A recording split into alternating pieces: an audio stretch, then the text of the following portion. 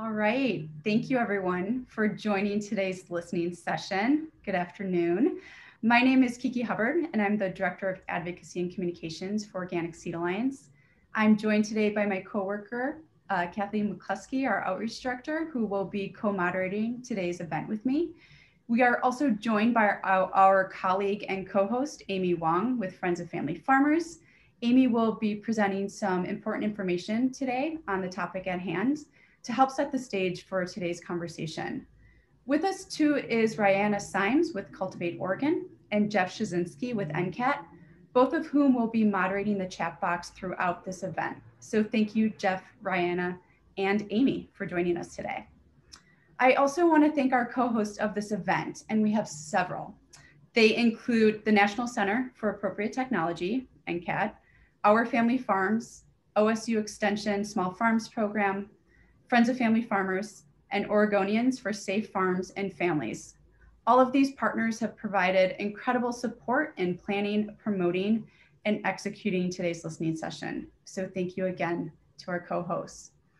I know I speak for all of these partners when I say how much we appreciate all of you joining us and taking a break from your day to engage in this conversation.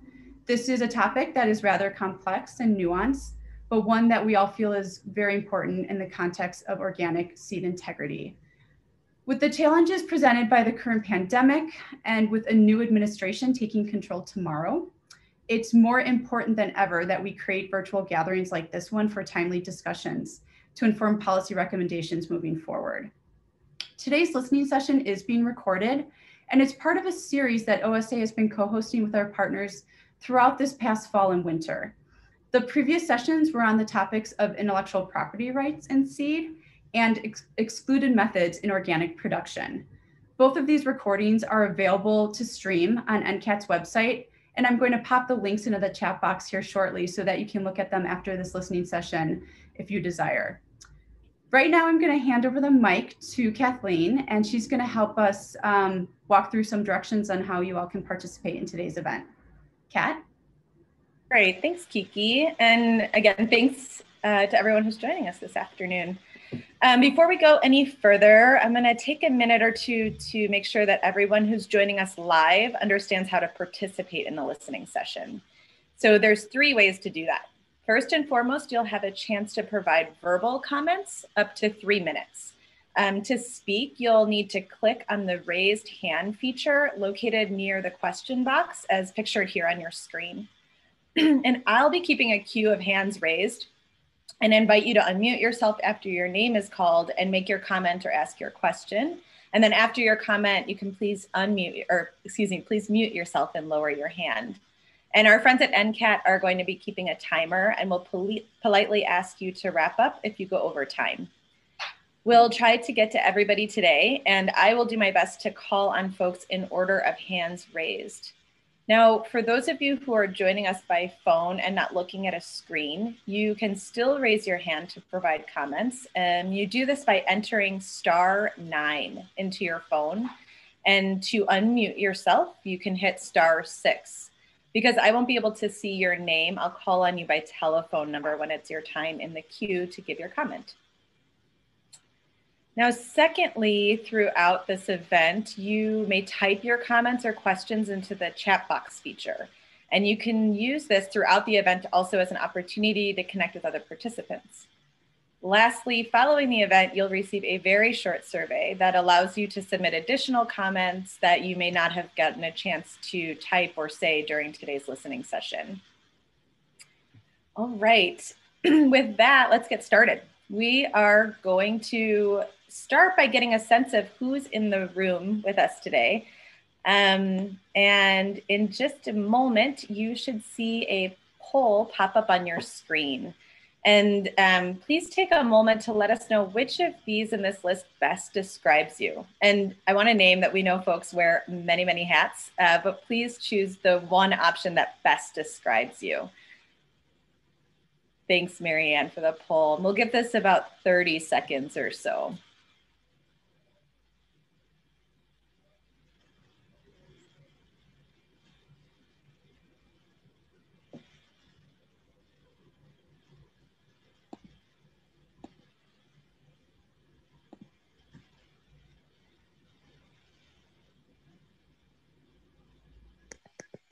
another moment.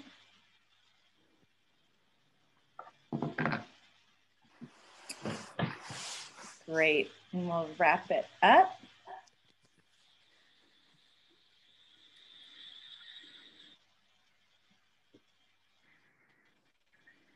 And our partners at NCAT will share the results so we can all get a sense of who is in the room.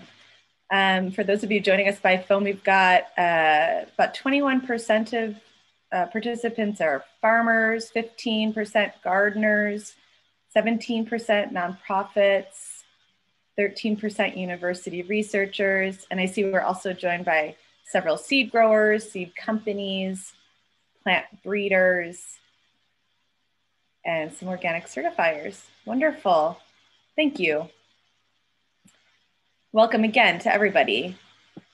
Next, I'd like to introduce Amy Wong with Friends of Family Farmers, who partners with Organic Seed Alliance on a new Pacific Northwest seed integrity project that today's listening session is part of. The project aims to develop meaningful policies that protect organic and conventional non-GE seed growers from the threat of genetically engineered crops from British Columbia down to Oregon. And collaborators are working on a seed integrity policy platform with a focus on local and state initiatives informed by current advocacy efforts in the region, seed producer surveys, today's listening session, and shaped by a new coalition of seed activists. The long-term goal of this project is to foster sustained coalition engagement and contamination threat reporting in the region. So please be in touch with OSA and Friends of Family Farmers if you are interested in getting involved or if you'd like to learn more. Amy, who joins us this afternoon, arrived in Oregon in 2010 to attend law school at Lewis and Clark, where she earned a certificate in environment and natural resources law with a focus on regenerative agriculture. Amy previously advocated on behalf of coalition of nonprofit organizations seeking legislative and agency protections for Oregon's vegetable specialty seed industry. I'm going to turn it over to Amy, who is going to be summarizing some recent legislative and other seed advocacy efforts to protect seed stocks from GE contamination in Oregon, as well as providing us a brief overview of efforts in other states. Amy? Thank you so much for that intro, Kat, and thank you again to Organic Seed Alliance, NCAT, and our other co-hosts for having me here today. It's really an honor. And while I work on multiple food and ag policies for Friends of Family Farmers, seed policy is really near and dear to my heart and something I've been around for over 10 years and working concertedly on for about 5. That said, I am not a farmer or a seed breeder, and I'm really thrilled to be able to listen to all of you today to get some wonderful feedback to really go into our regional policy platform. You can go ahead and advance to the next slide. And I will say I usually like much less words on my slides, but these are busier slides and you don't need to worry about getting all the information because it is in the paper that I wrote for last year's Organic Seed Conference, the proceedings paper. And it's on pages 73 to 78. So please don't worry about cramming all this information down. I can always get it to you and I'll drop my email in the chat box when I'm done. So feel free to reach out at any time. But like Kat was saying, we are really excited to put together this regional seed policy platform. We know that we need input to create a realistic regulatory scheme to protect against contamination and ideally increase organic and non-GE seed production. We need more data, knowledge, tales from the field, firsthand experience. We know we need guidance from the seed community to create a viable path forward. And while taking weak political realities and powerful opposition into account. So I know I'm preaching to the choir in some senses about why this work is so important, but the pandemic has really shown us that we need robust regional food systems that prioritize, or at the very least, meaningfully safeguard nutrient-dense food sources, not chemical-intensive commodity crops. And of course, diversified organic farming takes environmental and other externalities into better account, leading to healthier soils, among other benefits. Next slide, please.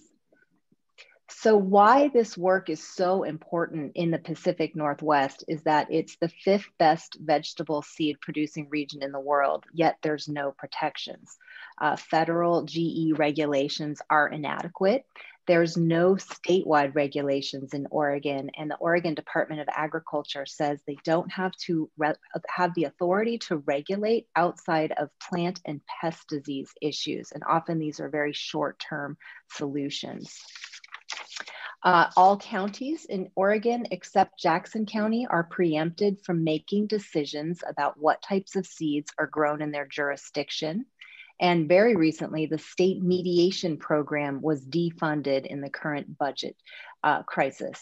So this is the one thing that the state said they could point to the mediation program as a way for farmers and others to hash out these issues, and now that is gone. And lastly, there is a ban on growing canola outside of 500 acres in the Willamette Valley.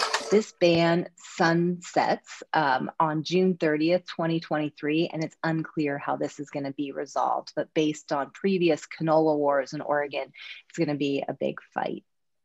So next slide, please. And I'm now going to give a bit of an overwork of work that has been done in Oregon to prime the pump for our conversation, so to speak. So these are things that have been tried in Oregon and other places. And we'd love to get feedback on what you all think would be good to try again, and what can be done moving forward. So there have been attempts for a total GE ban. There have been specific crop bans. There have been calls for GE cultivation reporting requirements.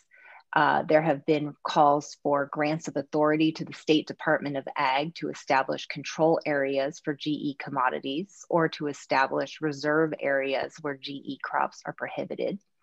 There have been calls to create patent holder liability for GE contamination.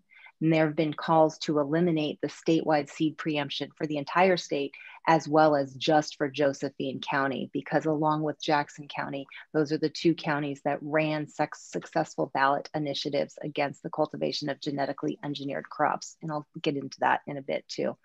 And there has been canola attempts, one to outright ban canola, and then as well as to at least limit it to 500 acres. And that has been successful. Next slide, please. So some of Oregon's history. Canola has been around the Willamette Valley for decades and now runs concurrent with other threats to organic seed production. And really it was 2013 and 2019 that there was going to be sunsets on the amount of canola that could be grown in the state. So those were the 2 years that the caps were put in place.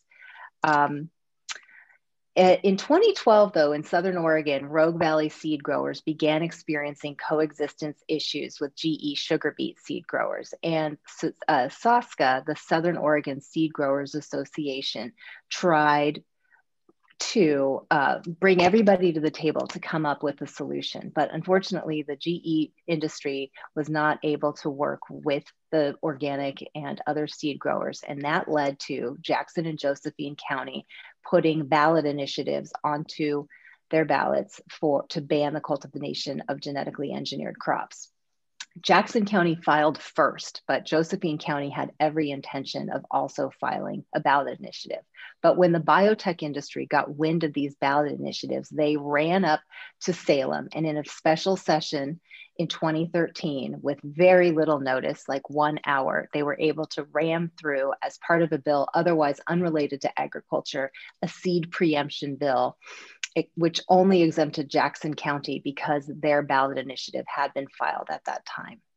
In 2014, both Jackson and Josephine County ballot initiatives were successful, but unfortunately, because Josephine County wasn't included in the exemption, they were immediately preempted. So 2015, there was some work on GE issues, but it was really in 2017 that the legislative work began in earnest in terms of trying to undo the preemption as well as to create liability for GE contamination. This continued into 2019, and there is a bill this session to try and undo the legislation in Josephine County to undo that preemption. But like many legislatures around the country right now, they are totally enmeshed in dealing with COVID-19, for many on the West Coast, wildfires, racial equity, and of course, budget shortfalls. So we may be waiting until we have a regional policy platform in place to really push it, but we'll see. So we can move to the next slide, please. When we look at what has been done elsewhere, and again, there's a lot more information on this on pages 73 to 78 in the proceedings from last year's SEED conference. In 2019, the New York Senate passed a bill which was similar to our GE liability law, but in reverse, in that it would have created an affirmative defense for farmers who have been contaminated. So they aren't liable for an intellectual property violation if the amount of the contamination is above 1%, the threshold that was set in the Osgata case. But this only passed the Senate, not the House, so it's not law. And it sounds like it's been before the New York legislature before, probably is again, or will be in the future. And in 2019, Vermont mandated the creation of a committee to review GE seed traits. And this is exciting. Of course, it will depend on who is on that committee, but I think that this is something that could be useful moving forward, at least something that it can be pointed to. And if you know of any legislative efforts or any other things that you'd like to bring to our attention, please do so. As we are creating that regional policy plan, of course, we'll start doing some research, but it's hard to stay on top of everything in all states, let alone the world.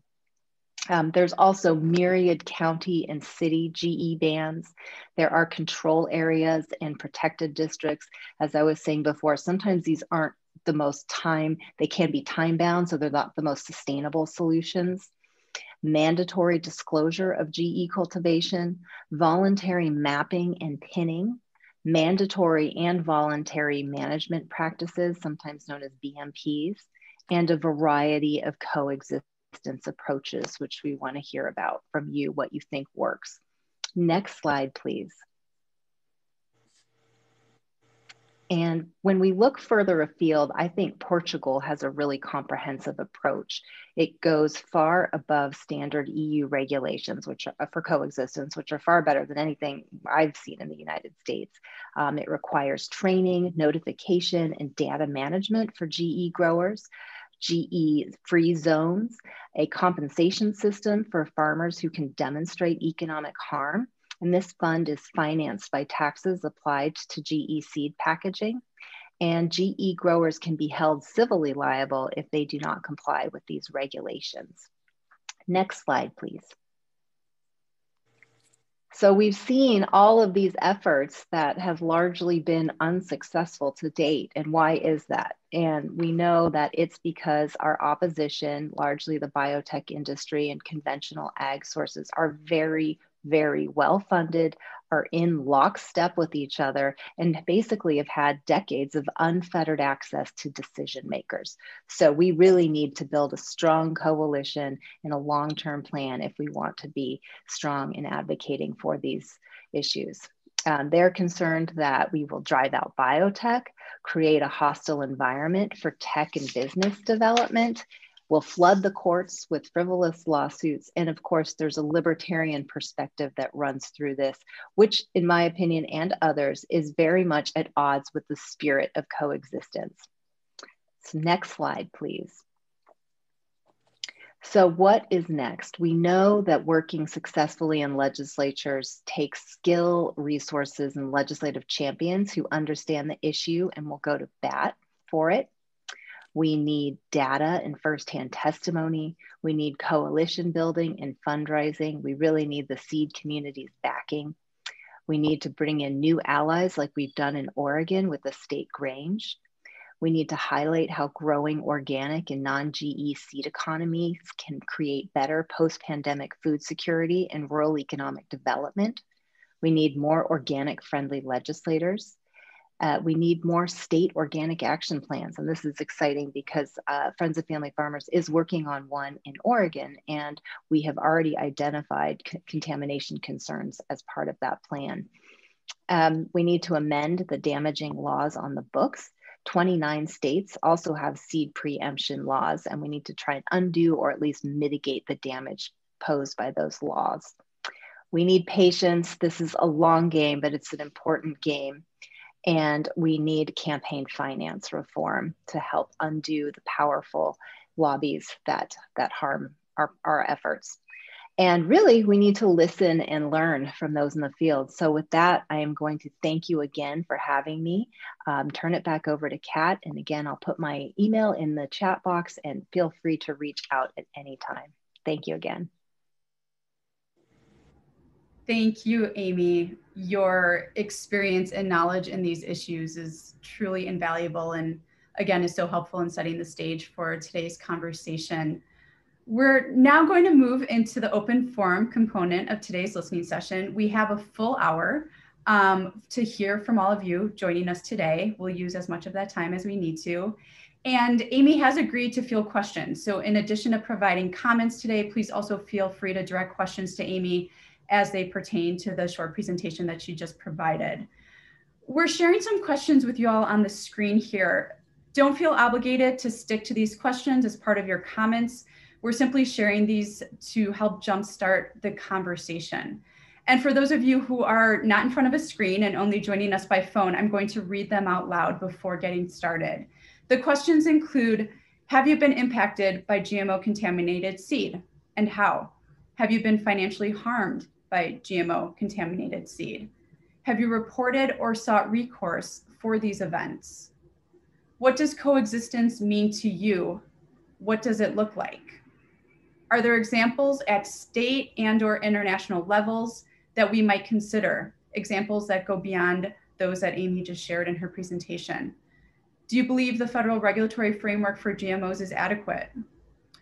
What would you need, especially if you're a seed producer, from a state level framework to ensure the integrity of the seed that you grow, buy, or sell?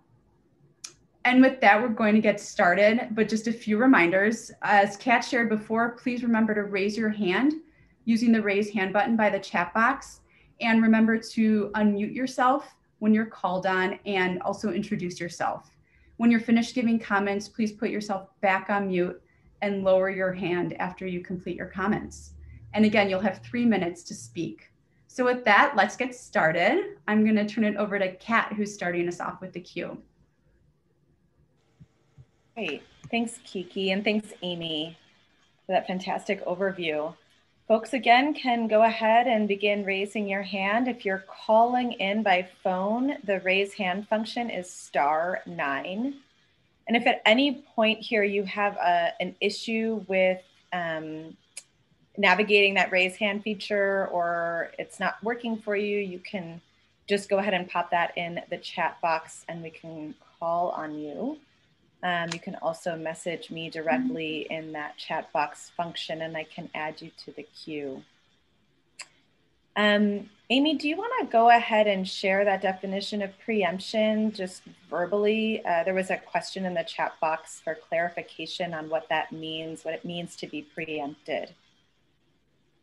Yes, absolutely. I'm happy to. So it basically means usually it comes from federal law, and a federal law would best or preempt a state law. But then in this context, in terms of Oregon, the Oregon state law, which applies to all counties, bests a county law unless it was specifically exempted. So because Jackson County was specifically exempted, their law can go forward. But any other county in Oregon is unable to move forward with a law like that because the state law is preempting or besting that, and it's a problematic ceiling. So I hope that explains it. Does that make sense?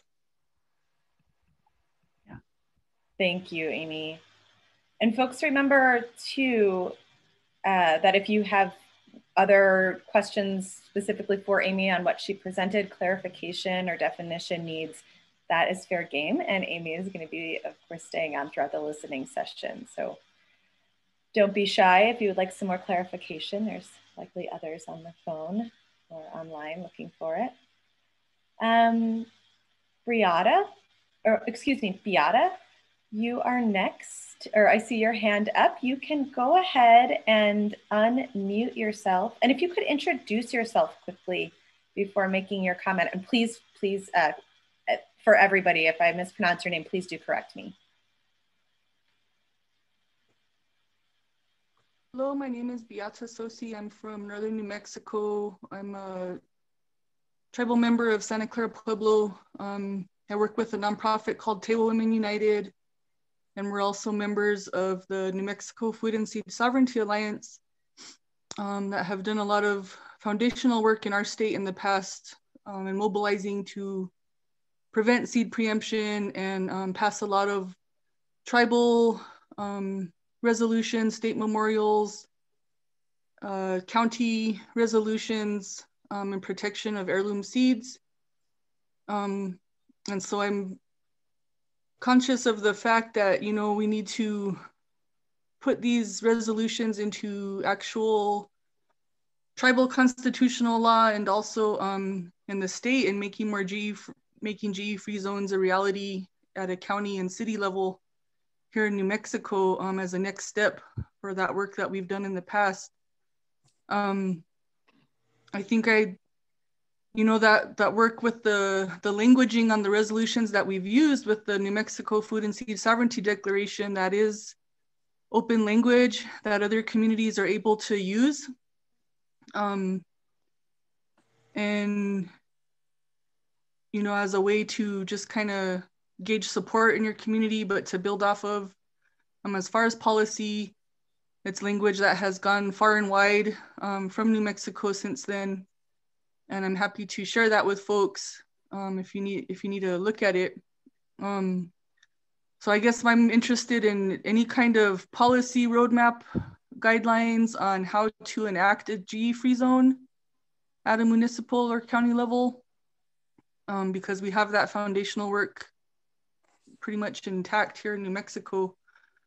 I'd also like to advocate for more centering of Indigenous perspectives and moving forward with seed work and honoring seeds as integral to the rights of Indigenous peoples. I don't like to use the word cultural property, but it is our cultural living relations with a lot of the seeds and things that we're speaking of. And so how are we centering Indigenous communities in this restorative work and protective work, the same way we would talk about protecting land and water as a way to protect seeds, but like, how can we integrate that consciousness more? Because I know this is a pretty diverse group on this meeting today. So just want to put it out there that, you know, we're also recognizing that protection of who really has own, when we think about, and again, not using property or ownership loosely, but knowing, honoring seeds and heirloom seeds as cultural relatives, living cultural relatives of First Peoples of these lands. And how does that play into this discussion? So I guess that's it for me. Thank you. Beata, thank you so much for your comments, and also for sharing, again, that centering of what you named for this conversation, as well as the work that you and your colleagues have been doing in New Mexico. If folks wanted to, you mentioned that you have language that you would be willing to share with others. Beata, is there a good way to, what's the best way for folks to get in touch with you who might be interested in following up with you on that offer? Sure, I'll put my email in the chat box. It's just beata@tablewomenunited.org. You can also look up the New Mexico Food and Seed Sovereignty Alliance, and that declaration is out there. There's a YouTube video of the declaration that I'll also post in the chat. And yeah, I mean, that language, we really want to encourage people to roll with that language and adapt it as needed in your communities. Thank you so much for sharing those in the chat. I really appreciate that. And I know others do on the call. And I think, Beata, you had a request. You were asking for if others had boilerplate or template language that you all were seeking too. I want to check in with the folks on the call to see if you do have something to share with Beata, some language that could be helpful. Can you either pop it in the chat so we can all see it, or you can go ahead and raise your hand and share those details with the group verbally. Yeah, specifically like a template for a GE-free ordinance. Thank you. Or any kind of policy road mapping that has already happened as a way to go about just planning strategically for creating GE-free zones. Kat, this is Amy, and I can jump in and say that I know the Center for Food Safety has done a lot of work both in Hawaii and Oregon, and I'm potentially other places, and would have some of this language. And I would be happy to put Beata in touch with them after this. Wonderful. Thank you, Amy. Thank you again, Beata. All right, I am not seeing other hands up for comments or questions, but I'm seeing some good conversations happening in the chat.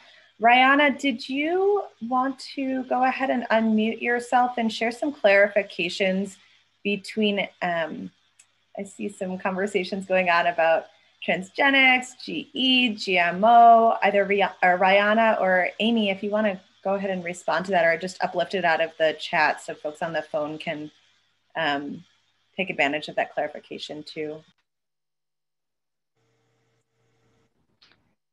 Yeah, sure. This is Rihanna with Cultivate Oregon. So there's just a couple comments in the chat and some clarifying about kind of the difference between GE kind of as a or GMO and what's meant by that and which technologies we're referring to.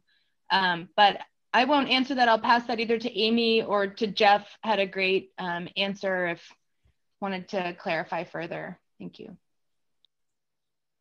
Well, this is Jeff. Yeah, I have written a publication that I think we're going to reference later, but I tend to think of things as transgenic or cisgenic. I know those are cumbersome words that often confuse, maybe seem to confuse, but just thinking of transfer of genes between organisms, a flounder, a tomato, that's the historic and the traditional one we think of when we're talking about GMOs. But the other one is now is CRISPR, which is cisgenics, which is the manipulation of the genome within a species, and or the insertion of a synthetic. So that may be transgenic because it can make synthetic genes now as well. Now, don't take me too much further than that because I am not a whatever these people are that do this, I'm biotechnologist. But unfortunately, the cisgenic or the CRISPR has become very popular and become part of actually, in some sense, our vaccines and medical applications. So everybody thinks it's just cool to internally modify the genes, but I would argue that the same dangers and same problems exist, whether it's transgenic or cisgenic. It might have took too long, but. That's really helpful, Jeff. Thank you. I'd argue that you did that very quickly. Wonderful.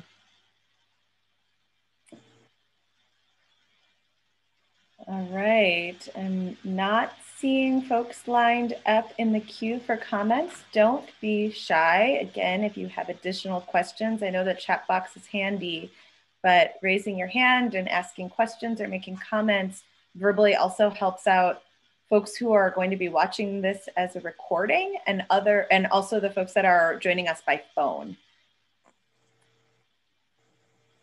Kat, I want to highlight another question that just popped up in the chat box. And okay, well, Jeff is responding to it, but the question is, when breeders refer to CMS seeds, is that an example of cisgenic? Is it done with CRISPR? And so Jeff responded, I'm not sure what CMS seeds are, nor am I. So I would love it if there's anybody else who could shed some light on this.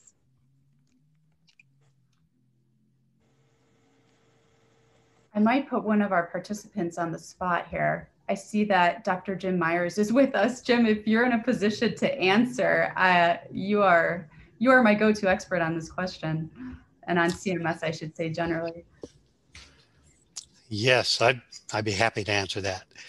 CMS, cytoplasmic male sterility, is it's a genetic incompatibility between the nuclear genome and the cytoplasmic genome, and it gives you a male sterility that's used to produce hybrid seed.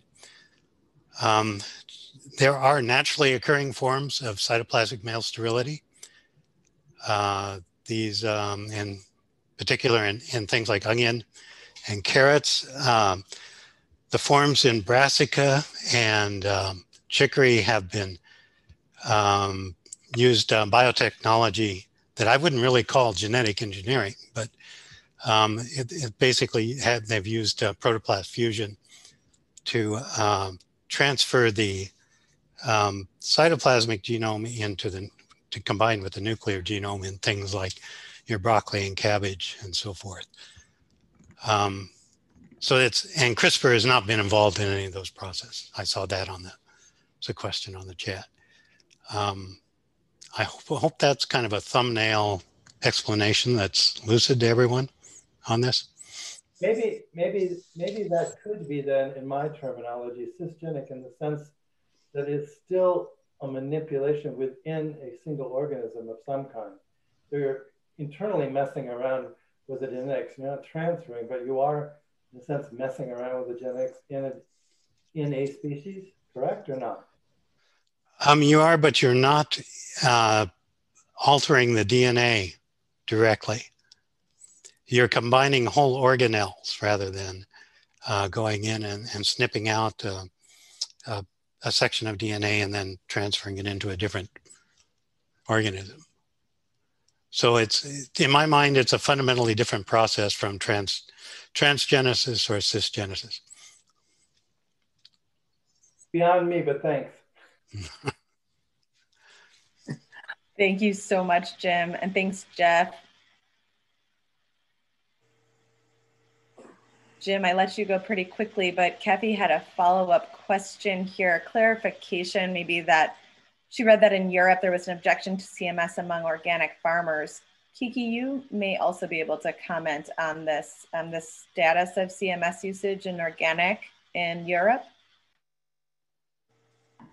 Jim, correct me if I'm wrong, but they did determine it was excluded, correct? It is, well, in Europe, I'm not sure whether that's the case or not, but it falls into that. Well, I think in the US, it falls into kind of a gray area in that it's been an excluded method. The protoplast fusion has been an excluded method. So in the US National Organic Program and the organic standards, CMS is allowed as long as it's within the same taxonomic family. Yes. In Europe, I believe that it's more strict and that it's not allowed. And in fact, a lot of the biggest breeding firms, including breeding firms for organic growers, are avoiding CMS to comply with that standard. So I can verify that to confirm and pop it into the chat box. That's my understanding. Thank you both. I'll also add that Kiki at the beginning of the listening session mentioned that this was a series. This is the third of a series of listening sessions that we're holding, and the one prior to this was on excluded methods, and that's methods that are excluded from U.S. organics. So that Kiki included a link to that recorded listening session at the top of the chat box. And for folks that are interested in learning more about CMS and other excluded technologies from organics, you can find a ton of information in that. Okay, and just lifting up a question out of the chat box feature to the group here today. Someone's looking for a recommendation for a comprehensive GE dictionary for the layperson. I will, if folks have specific resources, I'd love to hear them. You can go ahead and unmute yourself.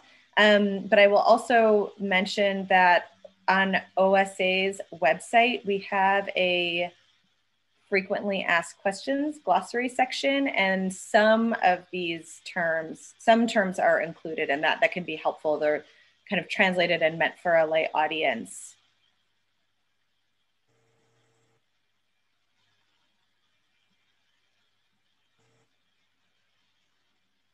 Well, today's listening session does have somewhat of an emphasis on the Pacific Northwest, at least as some of these examples have been shared.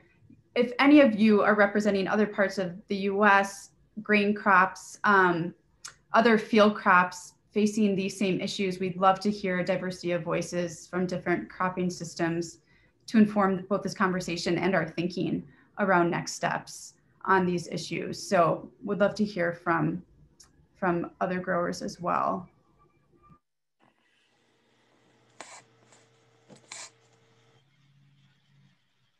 And as a reminder to the several people that are joining us by phone, you can raise your hand by pressing *9 on your phone.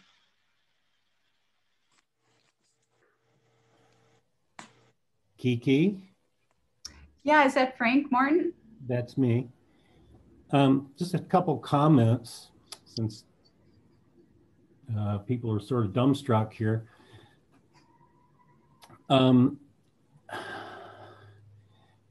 Yes, looking at your questions, sure, I've been impacted by GMO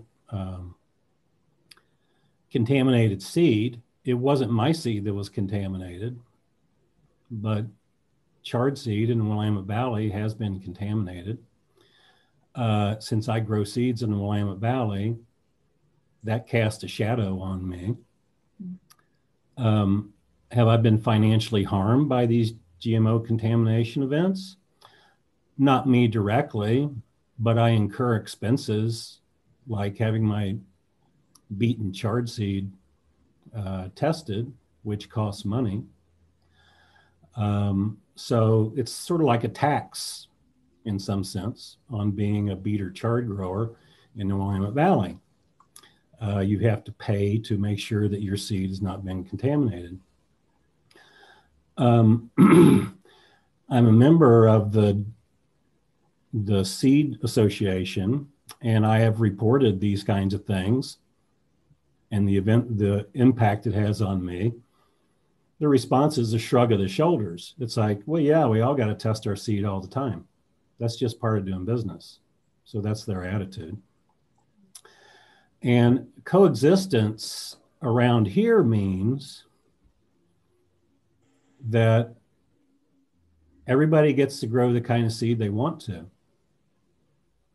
And you need to figure out how to coexist, which basically means finding out what all your neighbors are growing, and then you have to take steps to protect yourself. So that's what it looks like in reality. The question of whether we should have GMO-free zones, to me, it always presented the conflict of, well, what if I am an organic grower, but I just don't happen to live in a GMO-free zone, which would be my case. I don't think anyone's going to turn this valley into a GMO-free zone. It's full of GMOs. So there are not enough of us organic growers that our financial impacts outweigh the financial impacts to all those people who are benefiting from growing GMO seeds. So just from the standpoint of, setting up areas where GMOs cannot enter, well, if you're in a place where there are no GMOs, like, I don't know, some state where they don't grow Roundup Ready sugar beets or canola, then it might be easy to set up a GMO-free zone. But in the seed production areas, I don't quite see how you do that. The other organic growers, besides me, are spread out all over the valley. We're not concentrated anywhere.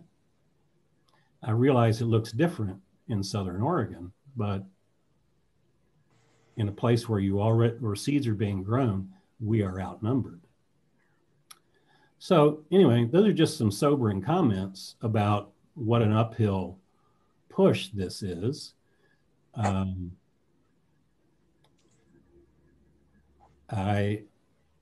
don't want to keep throwing cold water on it, but one of the issues about cisgenics is if you have a contamination event, you can't see it. Or if you have if there were CRISPR vegetables and they cross to your non-CRISPR vegetables, I do not think that it can be detected. So how would you detect the contamination? Anyway, I'm not the first one to think of these things, but these are issues that kind of slow the wheels. I know my hand may not be raised and I may be premature in my answer, but I do believe there is developing, and maybe the other guy who's a better scientist than me is developing ways to identify cisgenic crops. So it may be coming that is possible. I'm not absolutely sure about that, but I have my memory serves me right. I think they're getting to that. For testing and traceability mechanism? Yes, I believe so, but I'd have to do some research to find out for sure. But and I wrote this cisgenic transition about a year and a half ago, and things change so fast that I'm not keeping up all the time. Okay. Thanks, Jeff.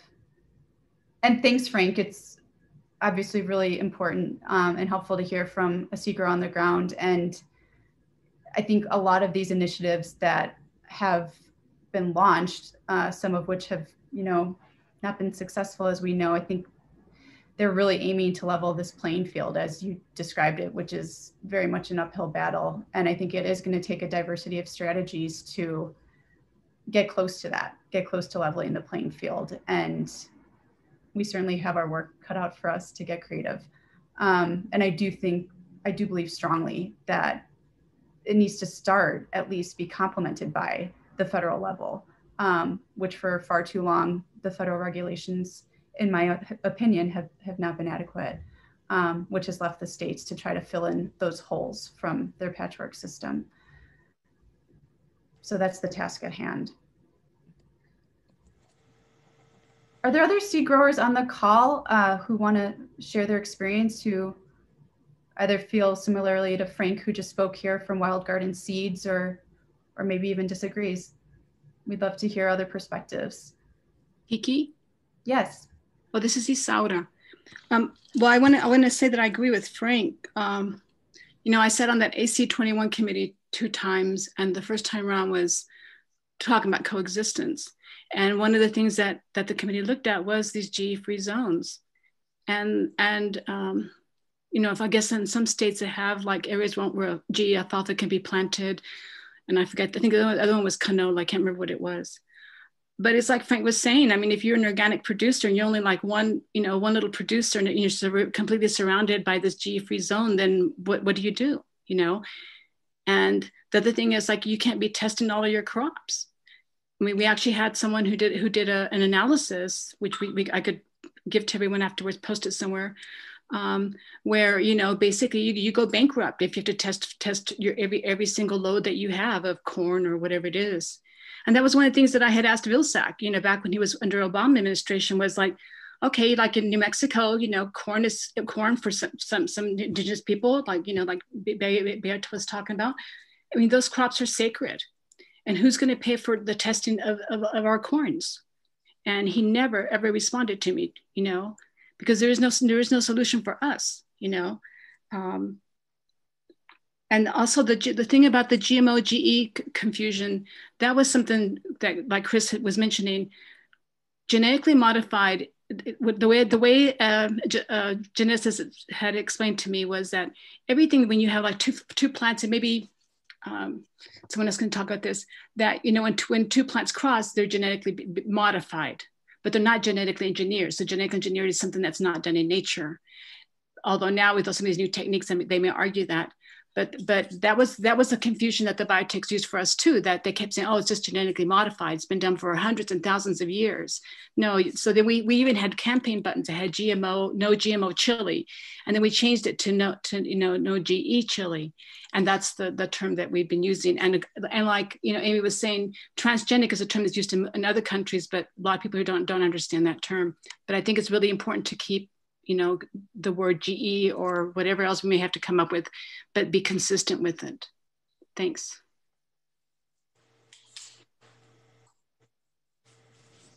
Thank you, Isara. Is there an update on the chili controversy that you're involved in that would be pertinent to this conversation? So what happened was when we started, and there was a lot of people that were involved with this, not just us, but we created a coalition mainly because we didn't want anyone to be attacked. And Percy Schmeiser had come and said, it's better if you have a coalition instead of just single people. So what's happened when we were trying to pass the Farm Bill Protection Act, we found out that we were mainly doing it because we found out that a genetic engineered chili was being developed by New Mexico State University, and they were going to own the patent on it. And then when we realized that New Mexico had been one of the states where they had done trials of the GE alfalfa, so then we realized that it was a big danger for us because we have water rights. And so if someone was to get sued by Monsanto or one of these other companies, and they could take away your land and your water rights. So what's happened with the GE chili, it's still in trials. And what they did was they ended up passing, the New Mexico Chili Association and the biotech people, they ended up passing a law. First, they said that we could not call our chilies New Mexico.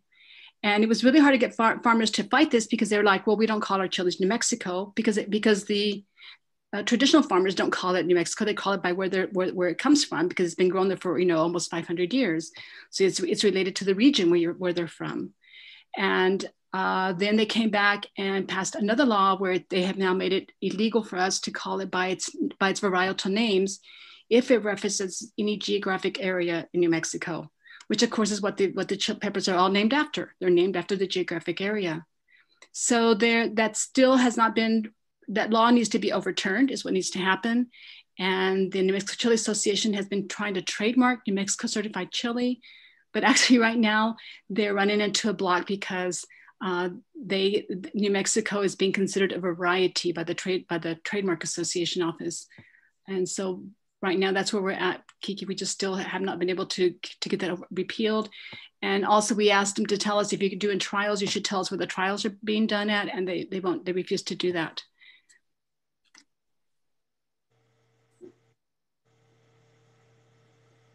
Thanks, Isara. Isara, would you be okay with sharing a way to get in touch with you in the chat box if folks that are on the line would like to follow up with you about that? Yes, thank you. Thank you. Really appreciate your comments and you sharing about where that struggle is right now with the peppers. I'm sorry to hear that you all are in that position.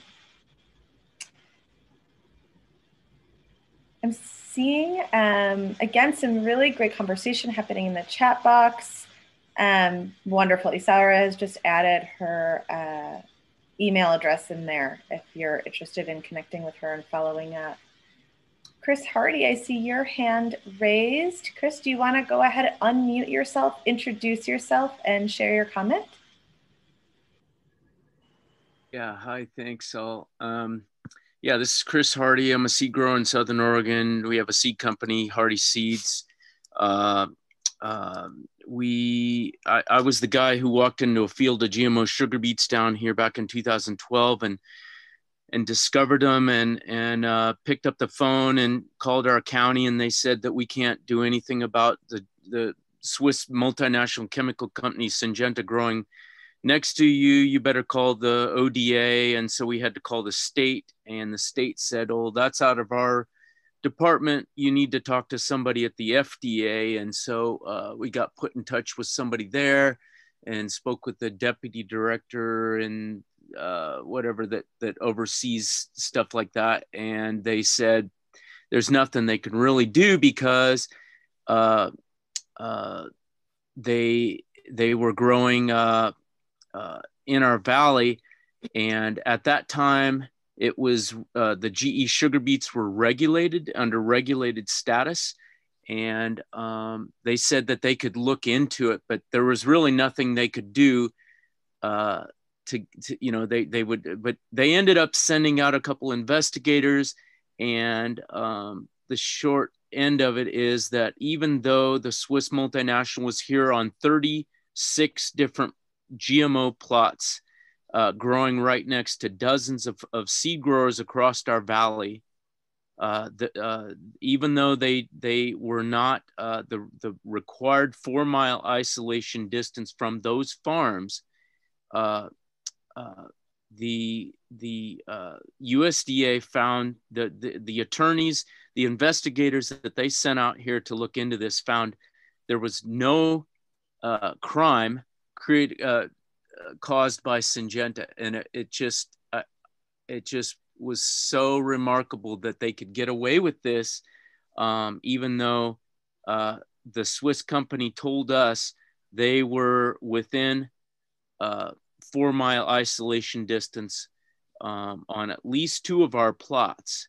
And we ended up having to rip up one of our seed contracts with Fedco for Swiss chard because the company told us that they were within 4-mile isolation distance. So it basically was just sleight of hand, and they just waved their magic wand and all these problems went away. And that's why we had to move forward with the crop ban down here in Southern Oregon, because we knew that it was basically they were blowing smoke across all the growers here in the valley, just basically a bunch of BS, that no harm was done. And then fast forward about a year later, what was it, Frank? In July of 2012, I believe they fully deregulated the sugar beets, the Roundup Ready sugar beet H7-1. And so it made it official at that point that the only way that you were going to do something like the USDA eventually told me, they're like, look, we just recommend you call up Monsanto, you call up Syngenta, and you just do your best effort to try to work together. That's what we recommend. You work together. And we saw coexistence fail here in Southern Oregon when Syngenta and the Monsanto and the Farm Bureau sent an attorney from Texas to meet with 50 plus growers from our valley. We knew that coexistence had failed at that point, because they were not going to disclose their secret locations, and they just wanted to work on their terms. They were not good neighbors like they pumped up in our campaign down 30 here. seconds. Ban GMOs. They said that they were good neighbors and they always worked with farmers. Never had that problem. We saw that process of coexistence fail here in Southern Oregon. Thank you. And I can send the ordinance to anybody who would like a copy of that ordinance. I'm not able to put the PDF up here. I guess you can't put attachments in. Thank you so much, Chris, for sharing those details with us. If you feel comfortable, Chris, maybe you could pop your email in the chat box. And if folks are interested in getting that PDF, the ordinance, they can contact you directly. Would that be okay? Yeah, sure. Thanks, Kat. Thanks, Chris. I also want to just lift up some chat that's going on between Angela and Isaura in the chat here about these trialing locations. Angela asking, why don't the companies have to disclose? Why isn't there some sort of a patent? Again, getting back to what Chris is describing that they experienced down in Southern Oregon.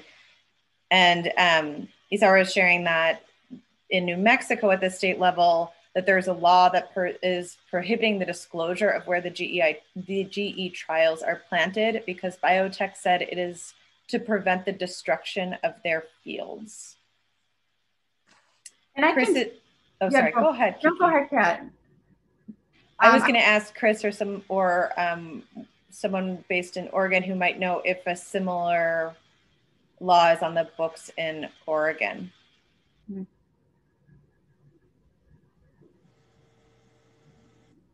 There isn't a law on the books. I'll definitely let Chris chime in as well, but I will say that that this is what the industry and the Farm Bureau and other people in opposition to any sort of coexistence, increasing meaningful coexistence measures, cites as a potential.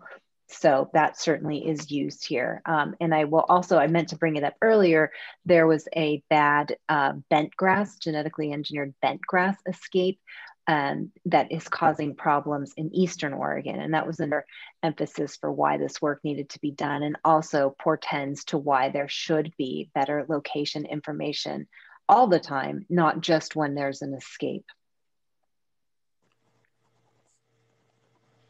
Thank you, Amy. Kiki, did you want to share some more details about that too? I can just give a broad brushstroke on the field trial piece. Ever since genetically engineered crops were introduced in 1996, it's been up to the developers of these new traits to simply notify the U.S. Department of Agriculture that they were conducting these trials. The information that they provide is rather limited, and two audits from the USDA's own Office of Inspector General has found that the USDA's oversight and even knowledge of the actual locations of these trials are woefully inadequate.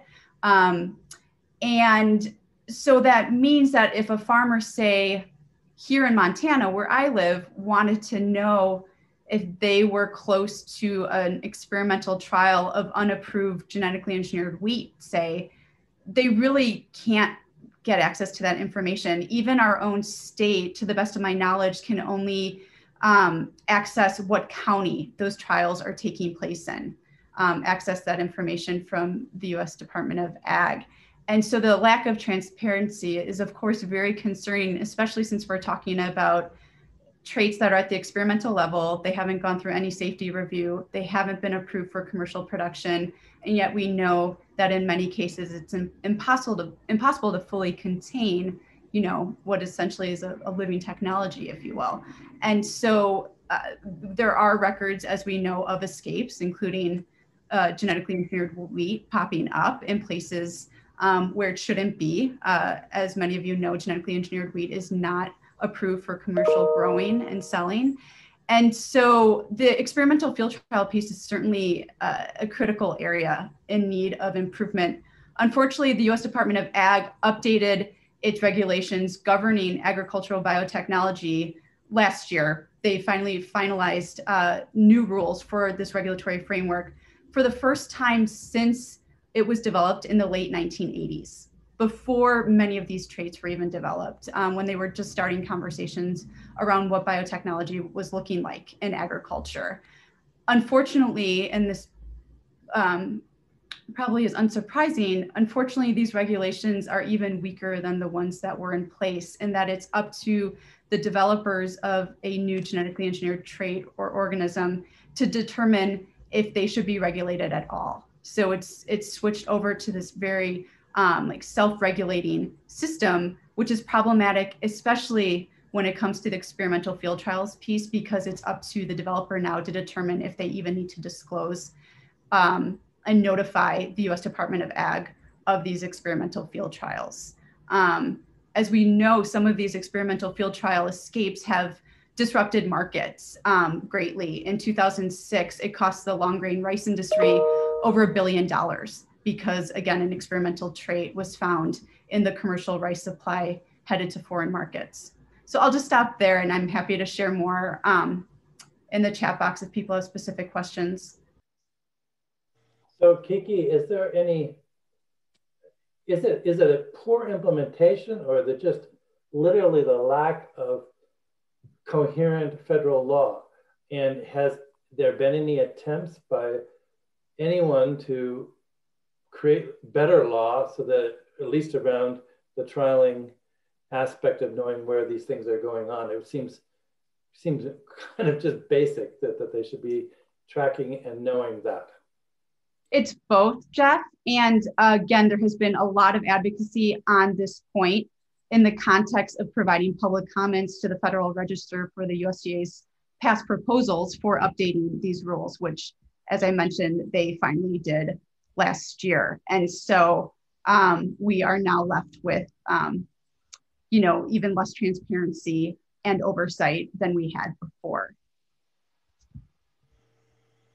And yeah, I'll turn it over to people with hands raised, Kat. Thank you so much, Kiki. I see, Chris, I see your hand up, but I'm going to go ahead and let Craig LaHoulier comment first, just because you've already gone, and then you'll be up next. Craig, if you could just introduce yourself and unmute yourself and share your comment. Sure. So great to be here. Greetings from Western North Carolina. Name is Craig LaHoulier, a seed saver for about the last 40 years, amateur tomato breeder. And so I have been involved with the Seed Savers Exchange for a long time. And, we've got seed samples sitting in the Svalbard vault. And so we need these standards of varieties that are pure. Where is the firepower coming from people who are concerned with keeping germplasm free and clear so that it can be used in the future without being polluted? Does Seed Savers Exchange, are they heavily involved in this game? Because it seems like they should be. It's very concerning as a seed saver to hear this talk. And, speaking to a lot of gardeners, there's masses of confusion between GMOs, between GEs, and people, they're afraid of things. They don't even know how to call what they're afraid of. So I guess I'm just kind of concerned that we don't have enough skin in the game, because as I'm listening to Chris and all these I'm thinking of a big dollar sign. It's all about money and power. And so I'm thinking, how do we neutralize that for our side, for people who want to keep these things not engineered, so that, in 50 years, we can grow a certain variety of wheat or a variety of broccoli and not have a zillion different genes spliced into them. So I'm frustrated. I'm encouraged hearing all of the passion and the intellect on this call, but I'm frustrated with what the way forward is. That's really all I wanted to say. Craig, thank you. Thank you so much for your comment. I'm not sure that I'm scanning correctly, but I don't know. Is anybody from Seed Savers Exchange on the line who might want to share or respond to Craig's comment? I don't think there is anybody on, but Craig, I'd love to follow up with you afterwards to talk more about, engaging the in situ conservationists and the gardening folks into these conversations, and the policy platform and the coalition that we mentioned this listening session as part of. So I will be in touch with you.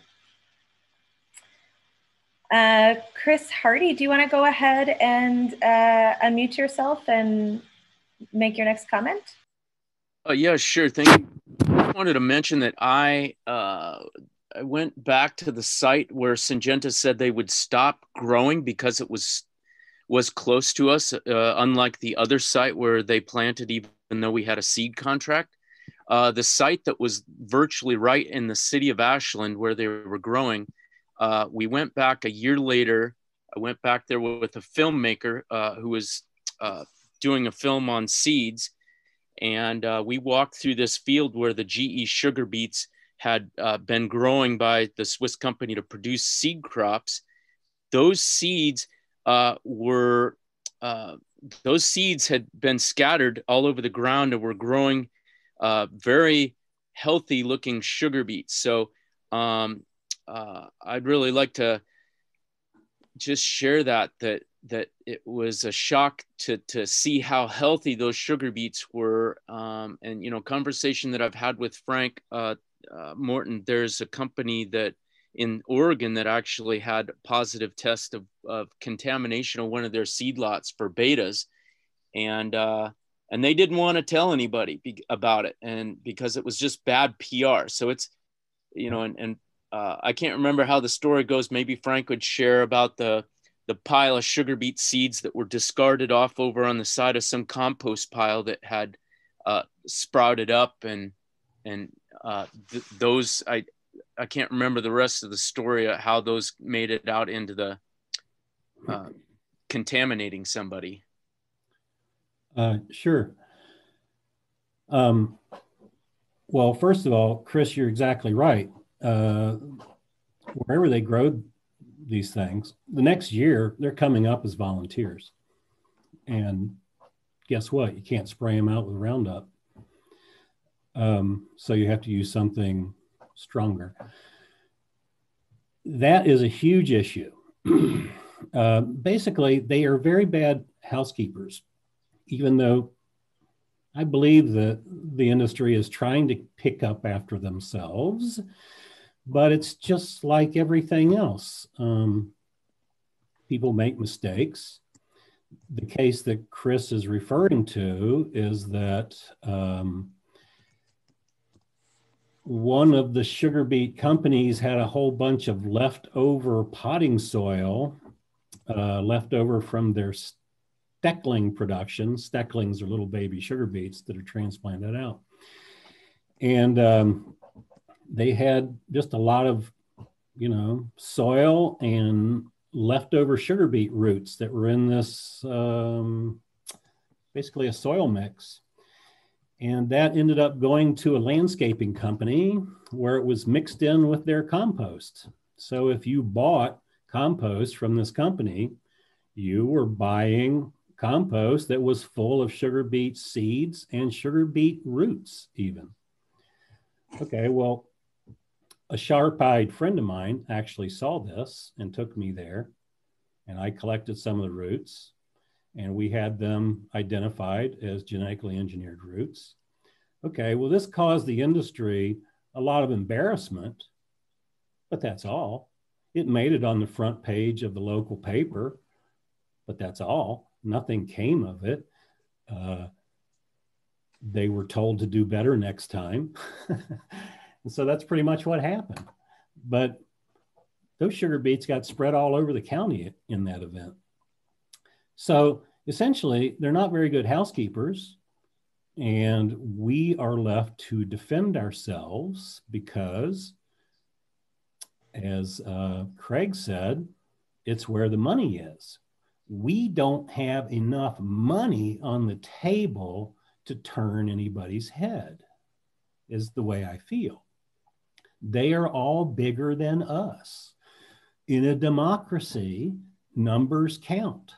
If only a couple of people are growing organic seeds, or if only a few people care about cross-contamination, well, in essence, in my experience, I'm just outvoted.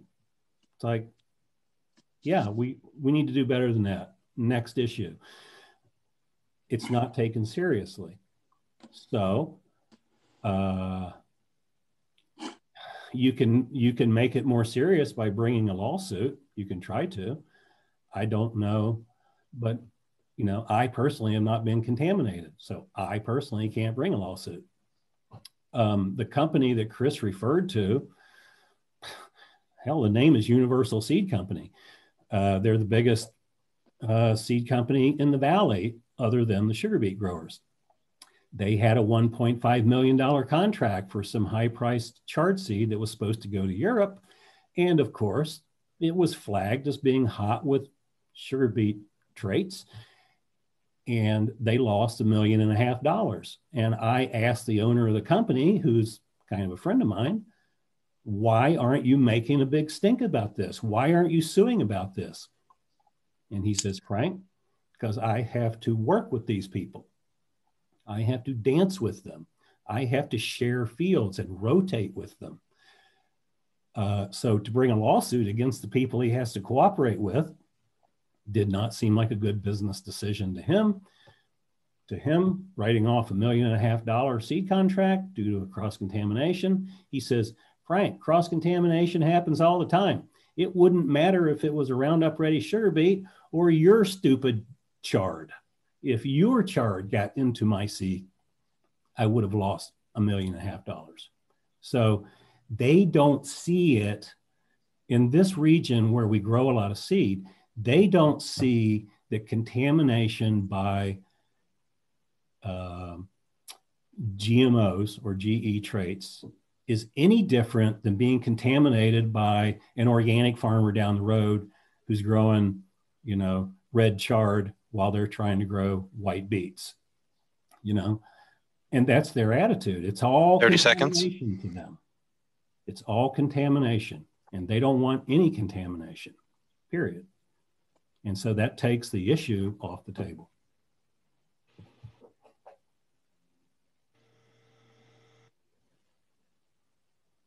Thank you, Frank, for sharing those important perspectives. Very frustrating.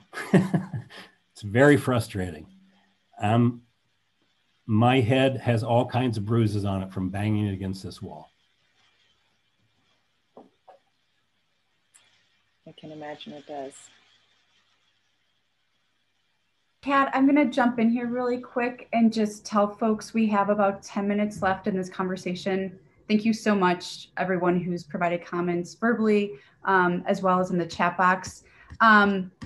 Before we get to a couple of final comments, I'm popping the survey into the chat box. It's quite short. We hope you'll take a minute to respond to it after the call. There's also an opportunity to share your name and email address if you want it to be shared with other people on this call who also have opted in to share their name and contact information as a way to keep these conversations going among yourselves. So that is part of the survey, as is just getting some quick feedback on how today's event went. Also an opportunity to stay engaged with the groups co-hosting today. So, oops, I did not share that with everyone. Give me a minute here. I'm going to pop it in again here. There's a survey, it's a SurveyMonkey link. Thank you again for taking a minute to respond to that. Jason, you can go to the last slide before taking any final comments. I also wanted to draw your attention to this publication by NCAT, Genetically Modified Crops, Transgenics, and Cisgenics. Jeff Shazinski with NCAT, who has participated in the conversation today, is one of the co-authors. I'll pop that link into the chat box as well. It's a great resource. Check it out. It was just updated in 2018. The topics are changing quickly, but it is rather up to date. So thank you, Jeff, for that great publication. Kat, we have a few more minutes if you see any hands or conversations in the chat box that are worth lifting up at this time. I will give a final call for hands, or if you're having a hard time finding the raise hand function, you can note that in the comments and I'll put you in the queue. I will add as well, Kiki just mentioned NCAT's publication, she put it in the chat. We'll be following up with an email to everybody on today's call with some additional resources and some of the resources that we talked about and that have been coming up on the call. And we'll be sending that out later this week. I did note, somebody mentioned a book that I too recently read called The Scientist and the Spy. It also provides some sobering context of just how dollar-signed these issues are, as Frank mentions.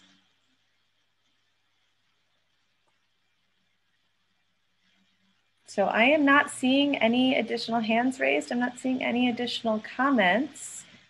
So I think that we are at a stopping point for today's listening. We have one.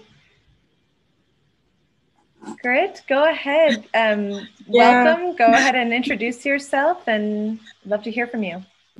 Yeah, well, I can't help from mentioning something. You know, I'm from Europe and I'm really kind of upset with what I hear this evening. For me, it is evening, I'm sorry. We are in organic maize seed production in Europe, but we also have to test on GMO before exporting lots. But we are still quite feeling safe on production, because Europe is a GMO-free area, of course. Well, all I can say from here is keep up your good work. I'm really, really impressed by all of you whom I've heard for keeping organic, working against that money-driven seed companies who feel no responsibility at all for their introductions to the market. And I need to be updated by all of you. I won't.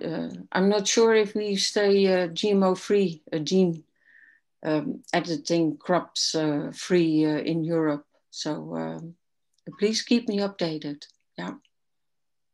Thank you. Thank you, Grit. And if you, to keep you updated, in that survey that Kiki mentioned in the chat box, there is an opportunity to sign up for newsletters and follow-up conversations from all of the co-hosts. So we promise not to sell anybody's information. We never do share, but there's an opportunity to sign up for that there. Wonderful. All Thank right. you. Thank you. Well, I think, though there is still a little bit of chatter and looks like some folks signing off in the chat box, that we are going to wrap up today's session. Thank you again to all of our co-hosts, to NCAT running the technology today, but most importantly to everybody who joined today's listening session and provided comments and questions and support for one another. I don't know if we just threw, I don't know if we threw too much cold water on the fire, as Frank mentioned, but we will be in touch with some follow-up details. Kiki, do you have anything else to add? No, just thank you so much again to our co-hosts, as you said, Kat, and to everyone who joined. We really want this to be an ongoing conversation, and we are committed to developing these policy platforms and making them as participatory as possible. So we hope to stay engaged with many of you. Thank you for joining today. Thank you. Bye-bye. Thanks, everybody. Thanks.